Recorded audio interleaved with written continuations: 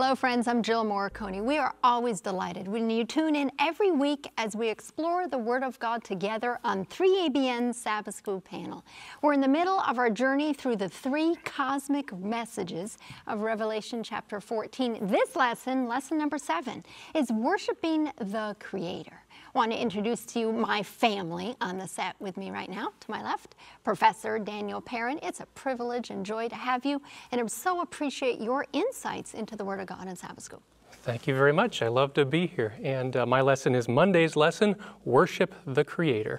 Amen. Pastor John Denzi, always glad to have you on. It's a blessing to be here. I've enjoyed these lessons. Wonderful. And I have Tuesday, a God who is close. Amen. Pastor Ryan Day, always love it to hear your insights, brother. Amen. Always a blessing to be a part of the Sabbath School panel. I have Wednesday's lesson entitled Gospel Judgment Creation. Last but not least, Pastor James Rafferty, delighted to have you here. Good to be here, Jill. I have Thursday's lesson, which is entitled The Creator on the Cross. Amen. Before we go any further, we want to go to the Lord in prayer. And Pastor James, would you pray for us? Yes. Father, I just want to thank you for these three cosmic messages. Thank you for the quarterly and all the insights that we are gaining and sharing with our viewers. We just pray that your Holy Spirit will be with us to guide and direct our hearts to Jesus. Help us to see Him in the midst of these messages as the essence of the everlasting gospel. Yes. We ask it in Jesus' name. Amen. Amen. If you've been with us week to week, you know that we have studied already the everlasting gospel in Revelation 14, verse 6. And we've spent a couple weeks on fear God and give glory to Him, and the hour of His judgment has come. Now we step into one of my favorite portions of the three angels' messages, the first angel's message, which is worshiping the Creator. As humans, we often take our very existence for granted, do we not? There's a philosophical question that sometimes people ask themselves. How do we exist? How can there be something from nothing? How could that have even happened? How did the world evolve? Or if it did not evolve and there was a creator God, how could something exist where there was nothing before? Something exists because in the beginning, Genesis 1, verse 1, God created the heavens and the earth. That word created in the Hebrew, I love it, bara. It means something that God made out of nothing. And it's always used when God is the one, God is the subject. God is the one doing the creating. In other words, there was nothing and God created something. There was darkness. God created light. There wasn't any vegetation or plants or animals or water or fish or anything. God created, bara, something out of nothing. In the beginning, God, in contrast to atheism, created in contrast to evolution, created alone in contrast to polytheism. God rules over creation in contrast to pantheism. Matter had a beginning as opposed to materialism, and the ultimate reality is God as opposed to humanity. The first angel's message in Revelation 14, verse 7, fear God, give glory to Him, for the hour of His judgment has come, and worship Him who made heaven and earth, the sea and springs of water. We're going to spend 2 weeks on this concept of worshiping the Creator. This week we focus on worship God as Creator. Next week we talk more about the Sabbath and creation, and the Sabbath and eternal rest. Our memory text is found in Revelation 4. Revelation 4, verse 11, you are worthy, O Lord, to receive glory and honor and power, for you created all things, and by your will they exist and were created. On Sunday's lesson, we look at John the Apostle exiled to the island of Patmos. The title of Sunday's lesson is A Companion in Tribulation. But before we get to that, I want to talk for just a moment about worship. If we're talking about worship the Creator, the central issue in the book of Revelation is worship. The central issue in the great controversy is worship. Even the central issue in the battle in heaven between Michael, Christ, and the angels, and Satan, or the dragon, and his angels, was over whose way was right. And loyalty to God or loyalty to Satan and his deceptions and his lies against God. The same thing we see with Adam and Eve in the Garden of Eden. The same thing with Cain and Abel. It was about worship, was it not? Their own works, which was Cain with the fruit, or faith in the coming Messiah, which was Abel with the sacrifice of the lamb. Elijah and the prophets of Baal on Mount Carmel. The issue was worship. The three Hebrews on the plain of Dura. The issue was worship. Would they bow down and worship the golden image that Nebuchadnezzar had set up? Or would they stand true in their allegiance to the Creator God? The second temptation of Jesus was over worship, was it not? To bow down to Satan and worship. In fact, Jesus said in Luke chapter 4, verse 8, "You shall worship the Lord your God." He's speaking in response or rebuttal to Satan. "And him only you shall serve." In our day, I think of 1 John 2, verse 16. John says, "All that is in the world, the lust of the flesh, the lust of the eyes, the pride of life, is not of the Father, but is of the world." You see, today we choose to either worship Christ or to worship ourselves or to worship the things of the world. In the three angels' message, we see worship the Creator, that's in the first message, or we believe we evolved. We see worship on Sabbath, or we worship on Sunday, the first day of the week. We see in the second angel's message, worship in Babylon, that false system of worship, or worship Christ and his truth. And as Revelation 18 says, "Come out of her, my people." In the third angel's message, we see worship the beast and his image on the false day of worship, or worship Christ on the Sabbath that he sanctified and set apart, and receive the seal of the living God. You see, it's all about worship. Worshiping Christ, though, is not always easy, is it? It goes against the natural tide. This is what John discovered, the Apostle John discovered. He lived, of course, the longest of any of the apostles. He was not martyred early like many of the other ones were. The Roman Emperor Domitian had started that persecution of the Christians, and John appeared before him and was sentenced to be put into boiling oil. We know that the Lord preserved his life and he did not die. And he was later exiled to the island of Patmos, which is off of modern-day Turkey. This would have been AD 95, and it would have been more than 60 years after the death of Christ. Patmos is a small rocky island, maybe 10 miles long, 6 miles wide, and prisoners and undesirable people were banished there. And John was banished to the island of Patmos, and there the Lord Jesus Christ showed up and gave him these visions, and we have the book of Revelation as a result. In Revelation 1, verse 9, John speaking, he says, "I, John, your brother and companion in the tribulation and kingdom and patience of Jesus Christ, was on the island that is called Patmos for the word of God and for the testimony of Jesus Christ." The takeaway I see in that verse is that a righteous life will bring about persecution. We know Paul says in 2 Timothy 3:12, "All that will live godly in Christ Jesus shall suffer persecution." If you jump back just a couple verses to Revelation 1, verse 1, it says, "The revelation of Jesus Christ, which God gave him to show his servants things which must shortly take place." There is a purpose in your life and in mine in trial and persecution. David wrote many of the Psalms while he was being hunted and pursued by Saul. Isaiah lived during difficult times and died a martyr's death. Ezekiel wrote in exile. Jeremiah's life was one of trial and persecution. Paul wrote some of his epistles from prison. John wrote from exile on the island of Patmos. And yet there was a purpose in the midst of that trial and persecution.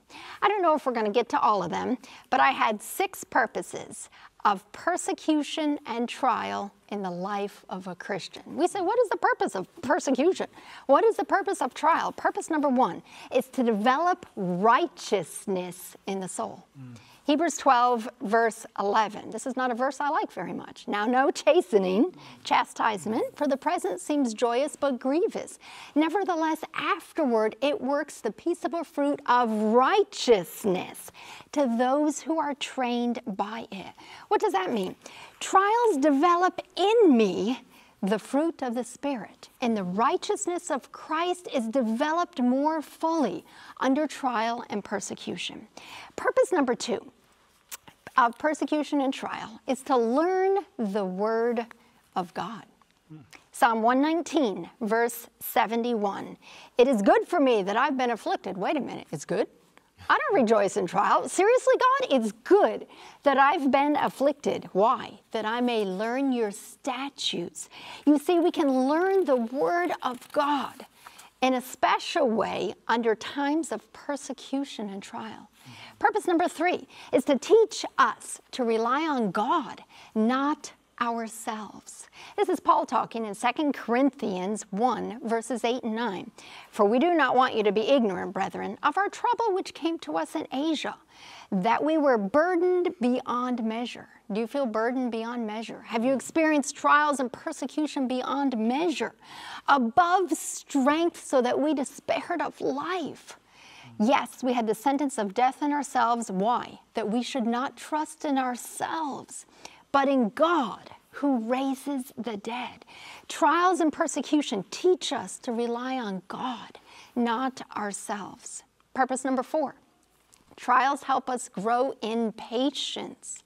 James 1, verse 3, knowing this, that the testing or the trials of your faith produces patience. Trials develop patience in the life of the Christian. Number five, trials develop character in the life of the Christian. Romans 5, 3 and 4.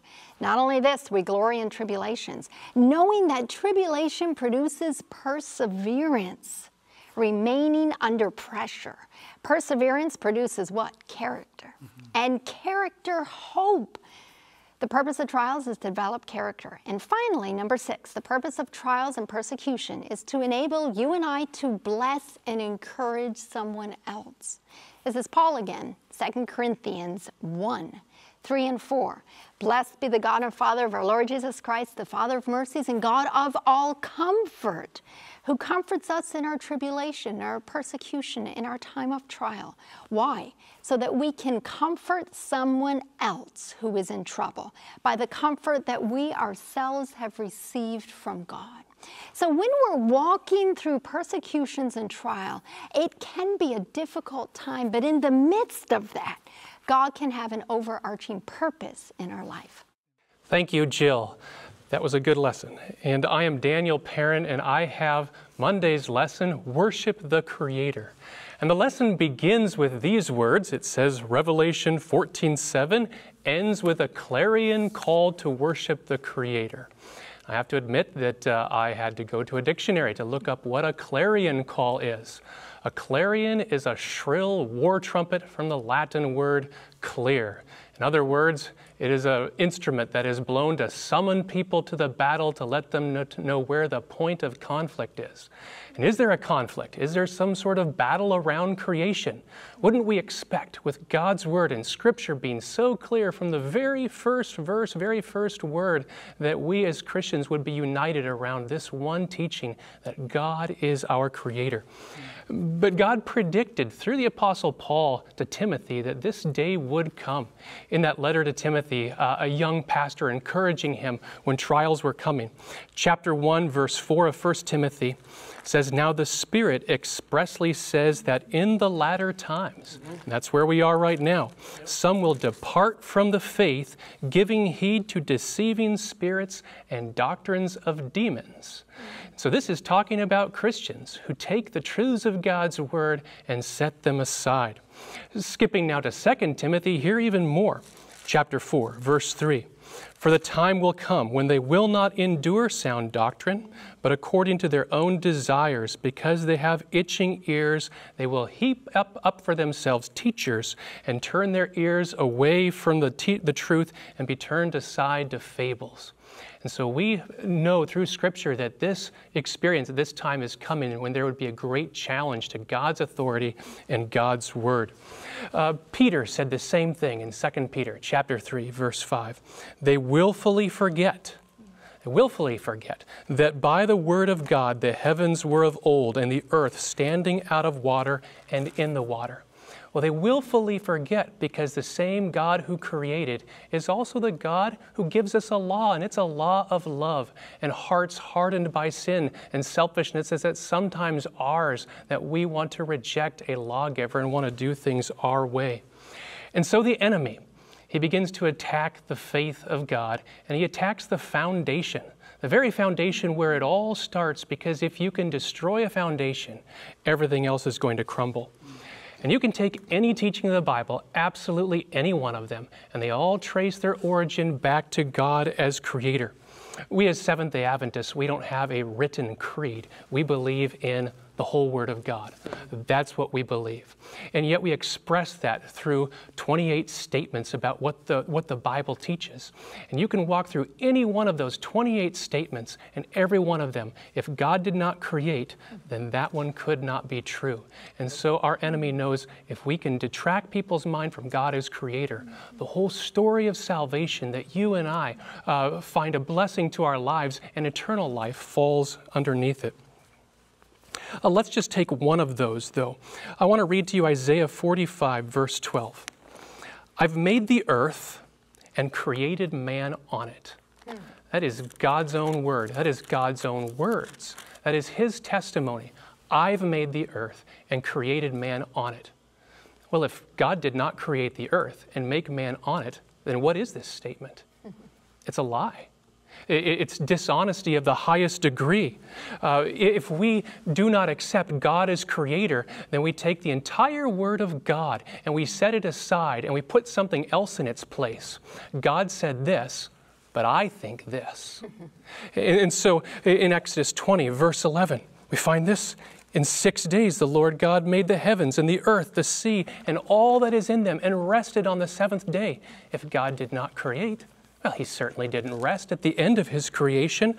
And so when we place human opinion above the Word of God, we deny God's Word, we deny His wisdom, we reject His authority, we set Him aside as Lord of our lives, and to be Lord is the one to whom we offer obedience. So, 1 Thessalonians 2, verse 13 says, when you received the word of God, which you heard from us, you welcomed it, not as the word of men, but as it is, the truth, the word of God, which also works effectively in you who believe. If we deny the word of God, we deny the work of God, His power to work in us. Creation establishes it all. When we deny creation, we also deny the attributes of God that are worthy of praise. From the very first verse of the Bible, we're introduced to an all-powerful God who by His word creates. He begins creation. He continues it. He's the one who says it's complete. He's the one who assigns everything its place. He is the center, not the universe. The earth is not the center. God is the center. He is pre-existent. He's before creation. He enters it only by His will. He's creative, and He's giving, and He is intricate. There's no detail too small for God to care about, and He is all-wise. Now, the lesson goes big. It goes with the sun, but we could also go small. We could go into every cell and the mitochondria and the Krebs cycle within there, the rods and cones in your eyes, and every strand of double helix DNA and those 4 molecules of proteins and the ribosomes, and I can't tell you all about it. But everything is going to illustrate who God is. But let's go to the sun for just a minute, because that's where the lesson took us. The sun is the closest thing we find in Scripture to in nature to a perfect sphere.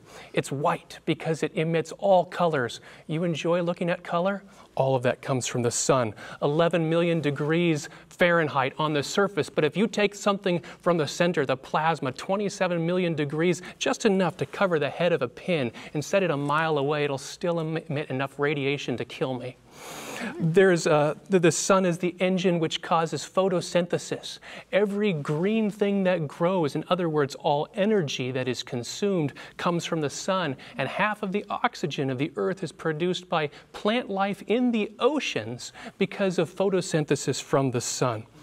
You enjoy a fresh breeze upon your face. Every bit of wind is caused by the sun. Clouds in the sky, all caused by evaporation from the sun. Every river, every bit of rain, every river ecosystem, all caused by the sun.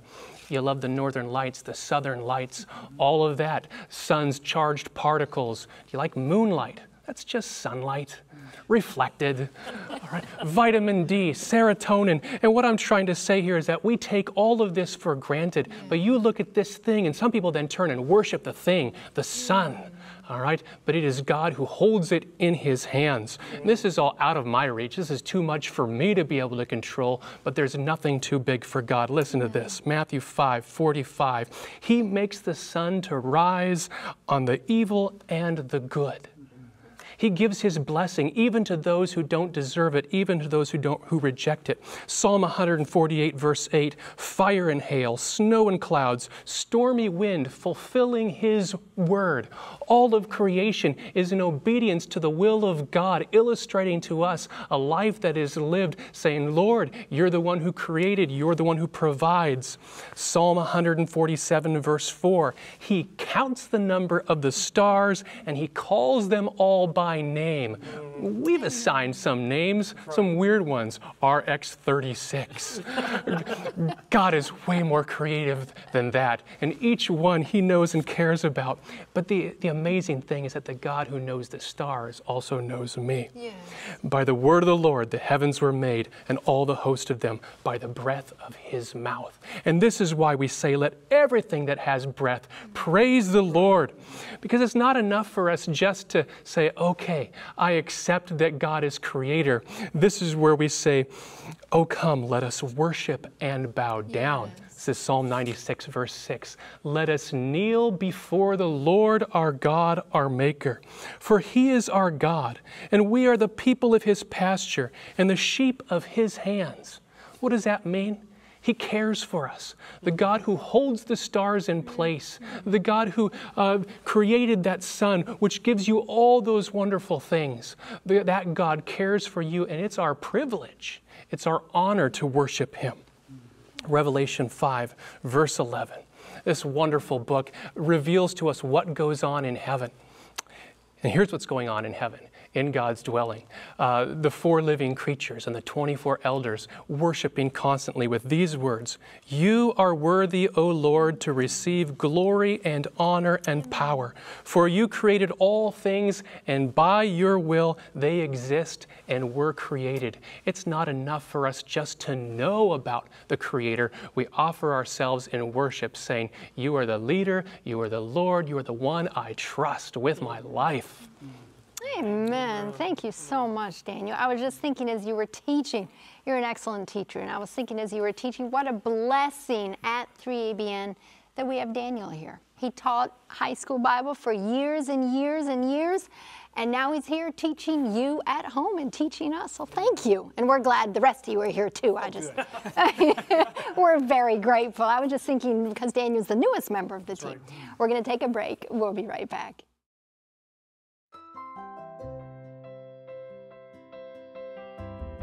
Ever wish you could watch a 3ABN Sabbath School panel again? Or share it on Facebook, Instagram, or Twitter? Well, you can by visiting 3ABNSabbathSchoolPanel.com. A clean design makes it easy to find the program you're looking for. There are also links to the Adult Bible Study Guide so you can follow along. Sharing is easy. Just click share and choose your favorite social media. Share a link. Save a life for eternity. Welcome back to our study on worshiping the Creator, and we pass it over to John Denzi in Tuesday's lesson. Thank you so much. Tuesday's lesson is a God who is close. And this is a message in itself, a God who is close. And so the lesson brings out that God is our creator. He created the sun, the moon, as you heard the marvelous message by Daniel Parent a moment ago. He is our creator. He is such a marvelous God. He cares about each and every one of us. And Pastor Mark Finley brings out in the lesson, the same God who unleashed his infinite power to create the universe unleashes that infinite power to defeat the forces of evil that wage the battles for our souls.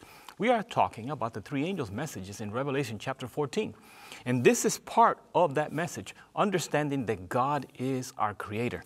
And in 2 Corinthians chapter 5, verse 17, there's talk about another creation. And it says there in 2 Corinthians 5:17, therefore, if anyone is in Christ, he is a new creation. All things have passed away. Behold, all things have become new.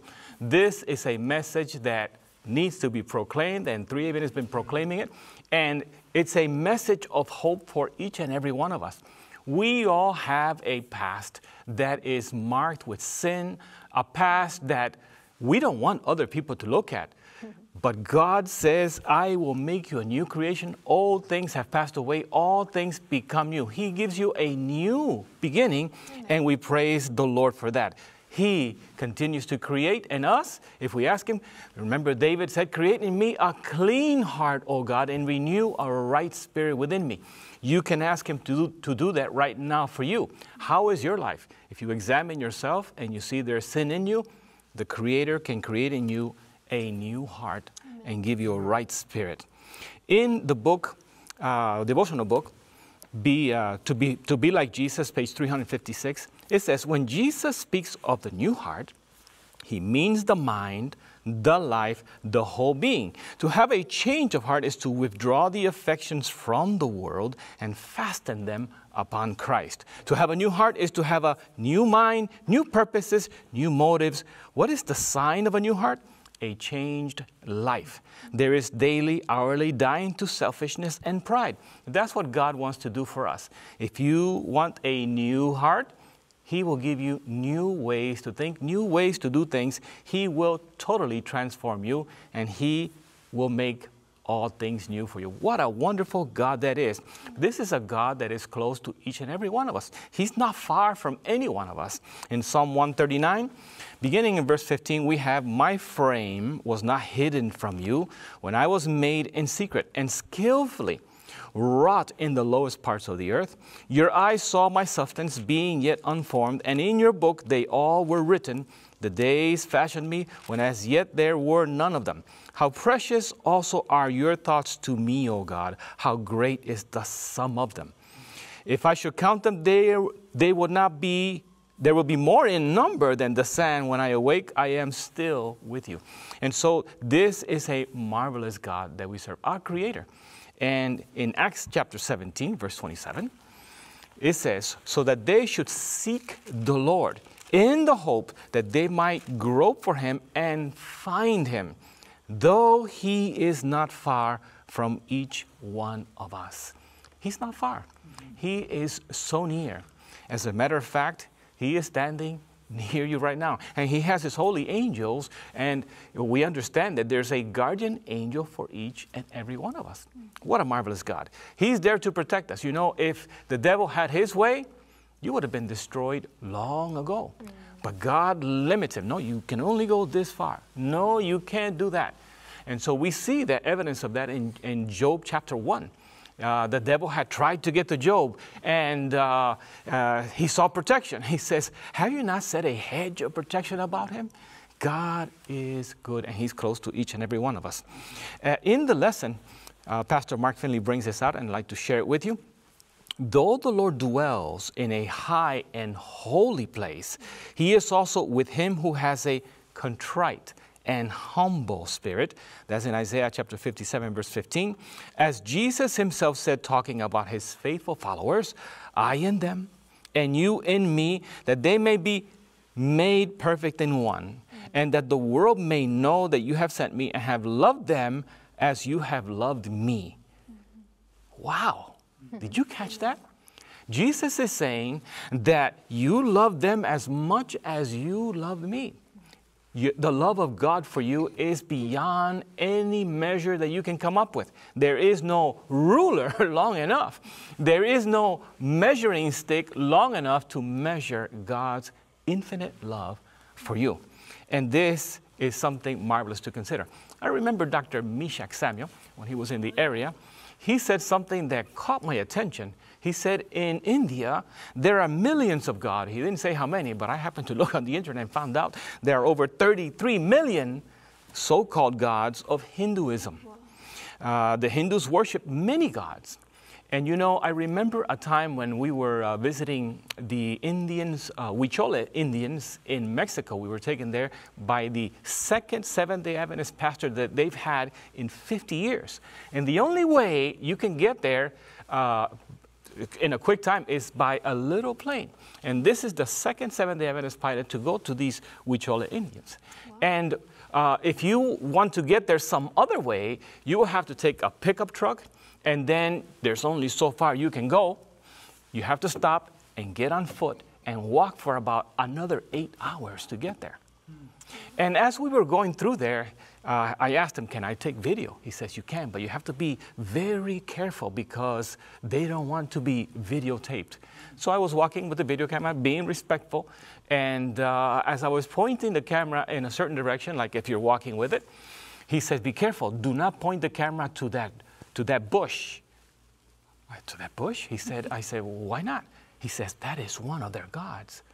And I said, you know, this is remarkable that somehow the devil has confused people and they make a god out of anything. You know, we think of today that there are no pagans, but there are still people worshiping false gods and statues. And Dr. Meshach Samuel said something, and this is what he caught my attention. He said, they have all these gods, but there's not this concept that we are his children, or that we are children and that God loves us. And I was so glad to find out that God loves me and that I am one of his children. Isn't that marvelous? You can be a child of God. You can choose to become a child of God. And God is very close. Isaiah chapter 49 verse 10 tells you a little bit about how close that is. It says, you are my witnesses, says the Lord, and my servant whom I have chosen, that you may know and believe me and understand that I am he. Before me there was no God formed, nor shall there be after me. I am the Lord, and beside me there is no Savior. Besides God there is no Savior. There is no other God. Only one Creator God, and him we should serve. He is worthy of our worship. The verse that I was mentioning earlier about how close God is really Isaiah 49, 15 and 16. Can a woman forget her nursing child and not have compassion on the son of her womb? Surely they may forget, yet I will not forget you. God does not forget you. You've heard that, that every one of us has a fingerprint like no one else has. You are an individual. There is no one like you. God created you unique, and he loves you uniquely just the way you are. And it continues in Isaiah 49, see, I have inscribed you on the palm of my hands. Your walls are continually before me. It's like your name is on his hand. You are on his mind. God loves you. And this is why I want to bring this to you from 1 John chapter 3, verse 1. One of my favorite verses in the Bible. It says, behold, what manner of love the Father has bestowed on us, that we should be called children of God. Therefore, the world does not know us because it did not know him. Consider, we go from being enemies of God to being children of God. Right. And this is why John invites us to behold that love.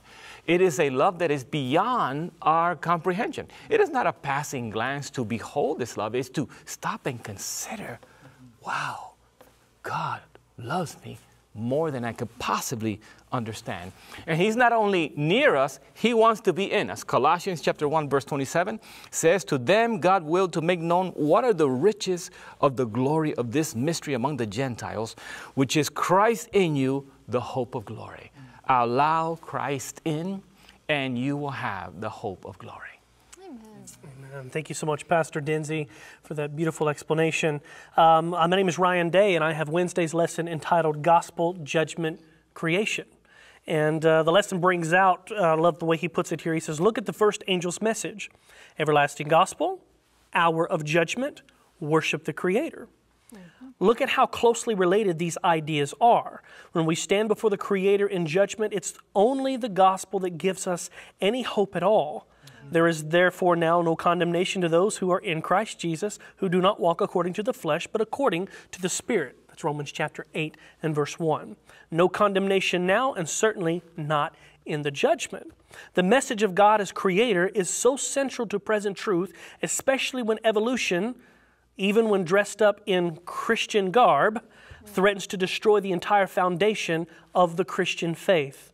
Yet amid the onslaught of evolutionary thought, God has raised up a church, a people whose very name itself is a witness against the idea of evolution, a people who are to proclaim the foundational truth of God as our Creator and Redeemer. And it is certainly true that this evolutionary theory has dominated our current society, our modern world, and you expect the secular, non-believing world to believe in such things like this, but when you get inside the Christian church and you start to realize that these ideas and these perspectives and these beliefs of evolutionary theory are being embraced by professed Christians, brothers and sisters who profess to believe in the Creator God, it's quite interesting. In fact, when I was studying this out, I couldn't help but think of the text found in 1 Timothy chapter 6, verses 20 through 21, when Paul tells Timothy, he says, "O Timothy, guard what was committed to your trust, avoiding the profane and idle babblings and contradictions of what is falsely called knowledge." Now, that's the words in the New King James Version. Of course, if you read the King James Version, he says, and oppositions of science falsely so called. And I just thought of that because I know that there's some disagreement among the theological, scholarly world as to what this means. But my mind went to that. And in fact, we know that it is for sure evolutionary theory is science falsely so called, in the sense that it is destroying and very much trying to break down the very foundation of God as Creator. And as Brother Daniel Perrin brought out so clearly, once you destroy the belief that God is Creator, then all of the other beliefs, the very foundation of Christianity itself and the very foundation of our relationship between us and God begins to crumble as well.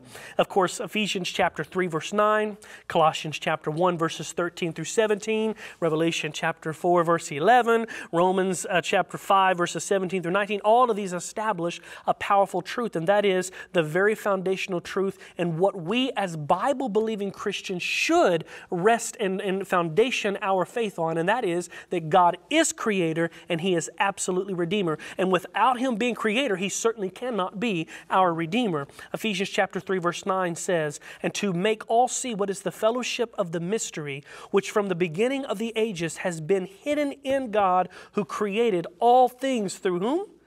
Jesus Christ. I love that while the Godhead all was involved in creation, Jesus Christ, our Savior, our Redeemer, was the one actively speaking the words, "Let there be light." There was light. "Let there be a mountain over there." There was a mountain. "Let there be some people here." He breathed into their nostrils the breath of life, as the Bible says, and man became a living soul. Christ is our Redeemer. He is our Creator. Colossians 1, verses 13 through 17 also helps reiterate this same truth. Speaking of Jesus Christ, it says, "He has delivered us from the power of darkness," Redeemer, "and conveyed us into the kingdom of the Son of His love, in whom we have redemption through His blood, the forgiveness of sins." This is speaking of Christ, but then notice how it connects the redeeming aspect to His creative work. "He is the image of the invisible God, the firstborn of all creation. For by Him all things were created that are in heaven and that are on earth, visible and invisible, whether thrones or dominions or principalities or powers.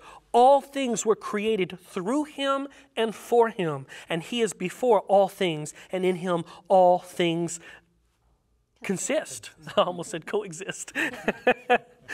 But Revelation chapter 4, verse 11, of course, why should we worship God? Why does He deserve our worship? When the first angel's message says to worship Him who made the heavens and the earth and the sea and the fountains of waters, Revelation 4:11 tells us, you are worthy, O Lord, to receive glory and honor and power, for you created all things, and by your will they exist and were created. You know, I go back to the story of Job. My wife and I recently, with a fine-tooth comb, went through and read through the book of Job together.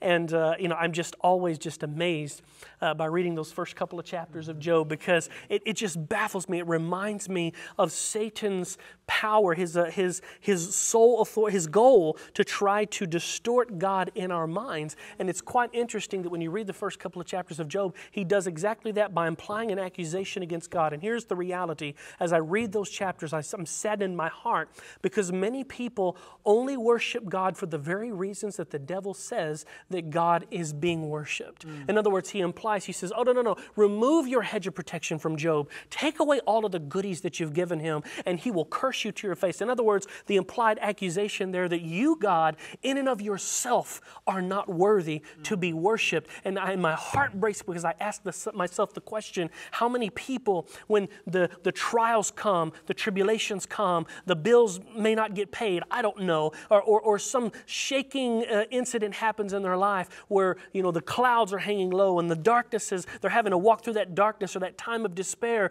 They tend to, you know, lose their faith in God, and they wonder, God, why me? But yet if the birds are chirping and the dogs are barking and the sun is shining and the bills are getting paid and the money's in the bank and the lights are on and the food's there and you got a nice car to drive and a nice home to live in and all the goodies are there and everything just seems to be going fine and dandy in your life, oh, God is then worthy to be worshiped. God wants to know, will you worship me just because? Because I am the creator of the universe. You know, I don't have time to read this, but we see that the devil has always tried to attack. One of his central areas of attack has always been on the creative power of God, the creative works, the creative reality of God as creator of the universe. You can read in Patriarchs and Prophets, page 36. I encourage you to find that book. Find that just in the very first chapter, page 36, where it talks about how Satan, Lucifer, at this time when he was in heaven, one of the main things that sparked his rebellion, or kind of, just launched him into this rebellion, was that he was jealous of the fact that the Father, brought Jesus Christ, the Son, close to him and shared with him the plans of creation and did not include him. We also read this in Spiritual Gifts, volume 3, page 36. That should be easy to remember. Patriarchs and Prophets, page 36, and Spiritual Gifts, volume 3, page 36. Both tell the story of how Satan hates Jesus Christ, his creator. He hates the Father because of their creative work, because it reminds him that they did not include him in this creative work, of which he could not have done, because he's not God. He's not divine. He is not the Son of God. The lesson goes on to say, look at how closely tied Jesus as creator is to Jesus as redeemer. And we see this all the way through the Bible, as we saw in Colossians 1 a few moments ago. But I found some startling statistics. I'm going to try to share this in the last couple of minutes that I have. This is just showing you just how much the devil is taking time to attack God's identity as creator of the universe. Expect the secular world to have these particular thoughts, but the Christian world? This is a Gallup survey that was done a few years ago in 2019. Some people might consider it dated, but it was the only one that I could find that was most recent. But this comes from Washington, D.C., and it says 40%, and this is Christians and non-believers, 40% of the U.S. adults ascribe to a strictly creationist view of human origins. In other words, a biblical view of creationism. And then it goes on to say, believing that God created them in their present form within roughly the past 10,000 years. However, more Americans continue to think that humans evolve over millions of years, either with God's guidance, 33%, God helped with evolution, or God had nothing to do with it. In other words, we were fully developed through evolution, the 22%. Now, that's Americans in general. But when you look within this study that they did, they isolated the religious groups and they looked at the statistics among Christians. Get this, this Protestants. Only 56% of Protestants who took this survey believed the biblical belief that only God is responsible for our creation, period, end of story. 33% 3% said, well, we evolve. Evolution is the reason why we come about, but God helped guide it along. And then 6%, small number, but again, 6% of Protestants say God had nothing to do with creation at all. It was all evolution. And then you get into Catholicism, and the numbers are quite interesting. But then you look among the college degrees. Those who had no college degree, 48% believed the biblical model, while 30% of those with no college degree believed God gave a little bit of guidance, and 16% God had nothing to do with it at all. But then you look at those with college degrees, and this is what was shocking to me. Not really shocking, but I found it interesting. Only 23% of those with college degrees said God is responsible for it all. Wow.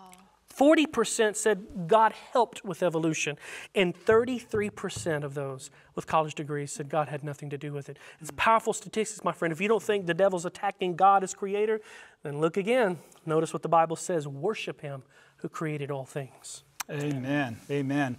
My name is James Rafferty, and I have Thursday's lesson, which is entitled The Creator on the Cross. The Creator on the Cross. The lesson starts out by saying this: however much we can and do marvel and worship the Lord as our Creator, there is more to it. As we have already seen, but worth looking at again, is the idea that our Creator is also our Redeemer. The God who created us is the same God who redeemed us.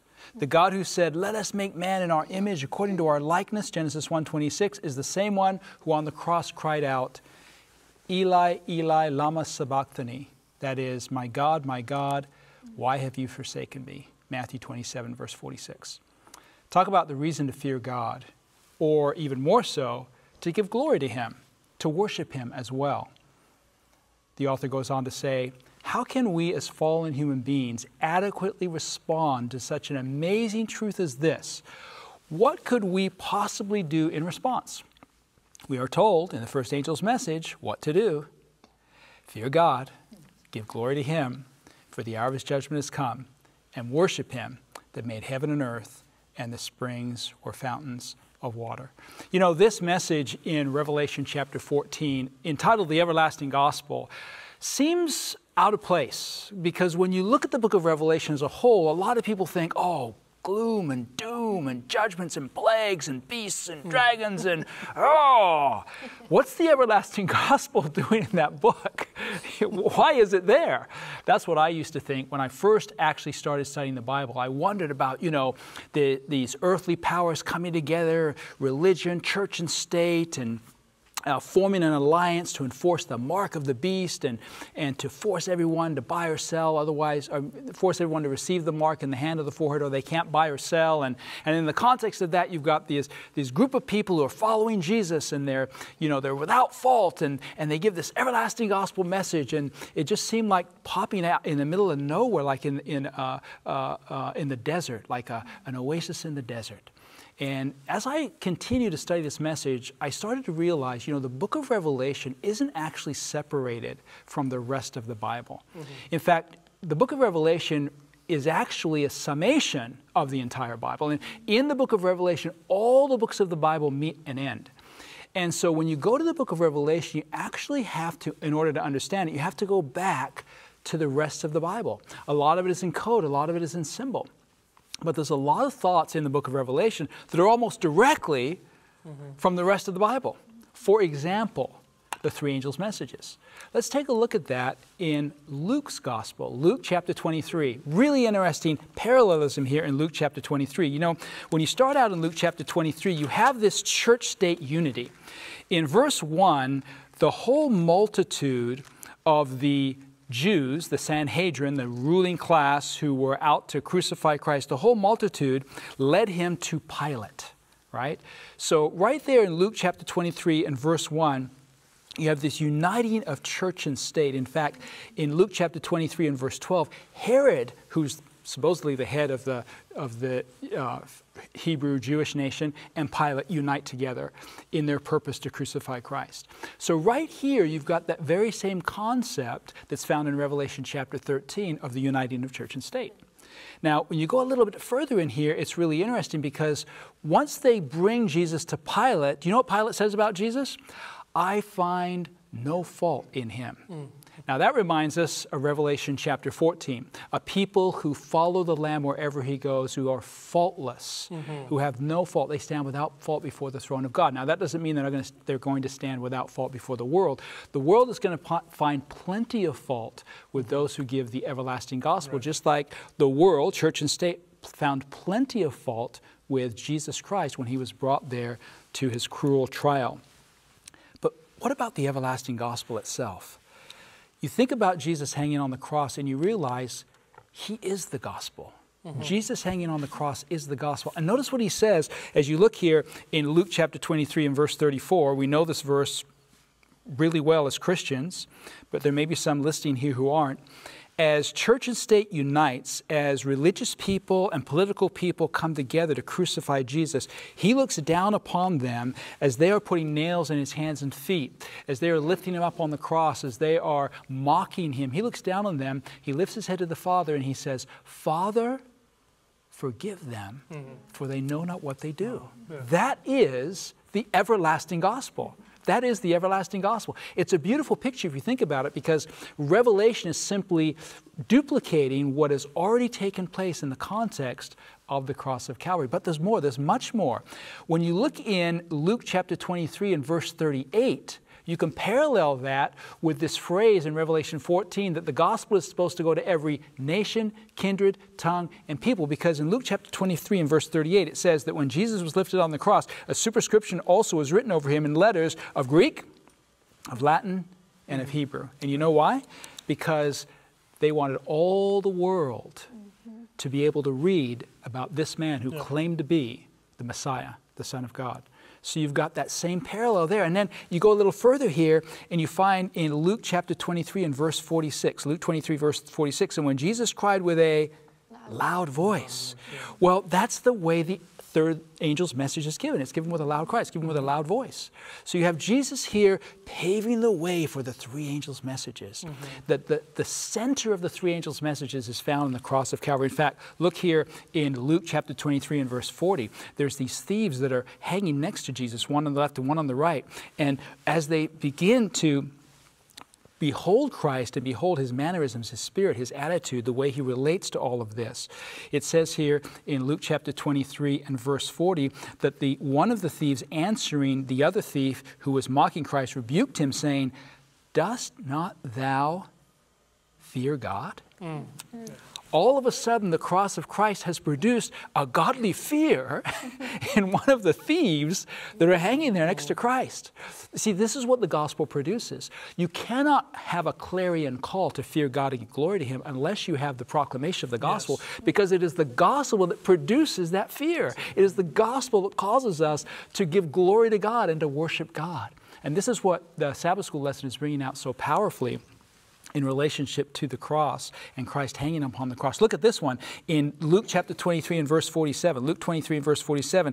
Now when the centurion saw what was done, in other words, he watched Christ, he saw everything that was taking place, what did he do? He glorified God. This is not a professed believer. It's not even a Jew. This is a hardened soldier. A hardened soldier. And what is he seeing? He's seen the gospel. He's seen Jesus Christ hanging on the cross. He's seen the revelation of forgiveness to the entire world, even to those that are crucifying him, and it breaks his heart. He says, we need to give glory to God. This is amazing. And then the next phrase, now remember, all these phrases are found in Revelation 14. They're borrowed from the gospel. The next phrase is found in Luke 23, verse 43. I'm going to see if my panel, my guests here, my fellows can pick out what's taking place here. It's the thief on the cross in verse 43. Jesus says unto him, "Verily, verily, I say unto thee," because he puts faith in Christ, "today thou shalt be with me in paradise." You know what's just taken place right there? The judgment. The judgment. That thief has just been judged, and he's going to be in paradise. Okay. God has made a judgment call on the thief and promised him, you're going to be with me in paradise. Fear God, give glory to him, the hour of his judgment has come, and worship him. That's exactly what we see taking place in verse 6. When Jesus died, they take his body off the cross, verse 56, and then they return, they prepare spices and ointments, and they rested on the Sabbath day according to the commandment. And guess what commandment that was? It was the fourth commandment. That's right. The fourth commandment is in the context of the cross. This is the everlasting gospel, and it's producing a fear, a glory, a judgment, a worship of God who created heaven and earth. And then we've got the Babylon has fallen. Remember, the thief says this. The soldiers say this. The religious leaders say, save yourself, save yourself, save yourself. Well, Babylon is saying the same thing. But that all falls in the context of the cross of Calvary. He's not there to save himself. He's there to save us. And then there's a darkness over all the face of the earth. That's the wrath of God in Revelation chapter 14's three angels' messages. We have the wrath of God. Jesus experienced that wrath. He was forsaken of God. And then you have this, well, that's it. Oh, the faith of Jesus. The faith of Jesus. Verse 46, Jesus dies and he says, into thy hands I commit my spirit. Despite the feeling, despite the circumstances, despite everything that was happening all around him, Jesus Christ committed himself to the Father. He trusted in the Father. He trusted in his Father's love. He had faith that God would deliver him from all the circumstances that surround him. So the three angels' messages are not some unique message plunked into the book of Revelation. The three angels' messages is the everlasting gospel here, right here, in the book of Luke and the Gospels of Matthew and Mark and John. Amen. Thank you so much, Pastor James. I love that comparison. I'm going to study that more. Thank you. You're a fabulous teacher, each one of you. Thank you. Ryan, Pastor Johnny, and Daniel, thank you for sharing from the Word of God. I've learned so much today. I want to give each one of you a moment to share a final thought. Yes. All of creation, even in its deteriorated conditions, still teaches about God. So, as you are able, go outside, and in the words of Jesus in the Sermon on the Mount, look at the birds of the air, look at the flowers of the field, and worship your Creator. Amen. I take you back to Colossians chapter 1, verse 27, and it says, Christ in you is the hope of glory. Jesus is pictured in Revelation 3:20, standing at the door and knocking. And if you open the door, he will come in. Christ in you is the hope of glory. Let him in. Someone told me one time not to wear my tie like this because they said it was an LGBTQ tie. But I'll tell you, it's not that. Just because it has the colors of the rainbow, I look at it as my creation tie. Jesus is creator, and when I look at it, it reminds me of his creative power. He controls the waters. He controls nature. He puts the rainbow in the sky. It's Jesus Christ who is creator, and we should worship him because of it. And one more parallel here in Luke chapter 23, verse 24, and Pilate gave sentence that it should be as they required. In other words, he gave the death sentence to Jesus Christ. You know, Jesus Christ took the death sentence upon himself so that we would not be hurt of the second death. Amen. Thank you all so much for your study of the Word. You are men of the Word and of God, and so grateful you're part of the 3ABN family. We're grateful that you are part of the 3ABN family as well. We hope you've enjoyed this study as we've discussed worshiping the Creator. I want to close with a verse we've used several times this week, but I think it bears repeating. Revelation 4:11, you are worthy, O Lord, to receive glory and honor and power, for you created all things, and by your will they exist and were created. Join us next week, the Sabbath and the end.